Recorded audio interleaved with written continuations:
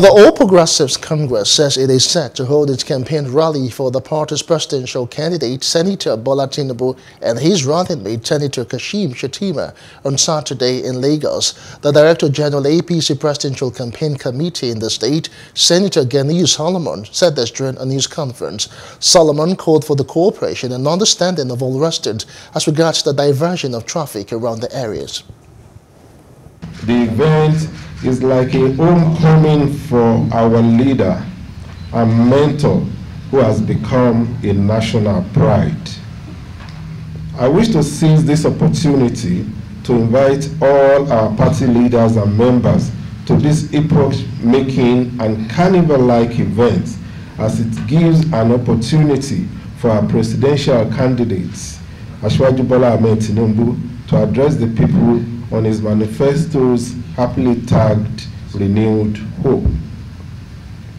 As a responsible political party, it is imperative to seek the cooperation of members of the general public as regards the need for temporary diversion of traffic and mass movement of supporters within the vicinity of the rally.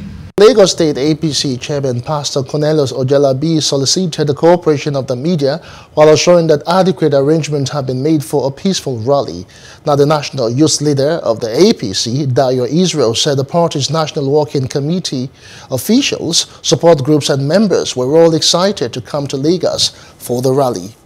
This is the first time Lagos State will be presenting a presidential candidate, not to opposition, a presidential candidate in a ruling party. And the presidential candidate himself has become a household name in Lagos State and in Nigeria generally. So we are not restricting the number, or we are not ruling out any number. I'm sure you gentlemen of the press will be part of the people that will want to come and give a rousing homecoming to our presidential candidate.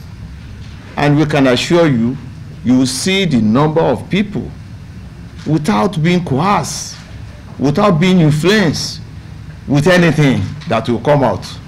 Hello. Hope you enjoyed the news. Please do subscribe to our YouTube channel and don't forget to hit the notification button so you get notified about fresh news updates.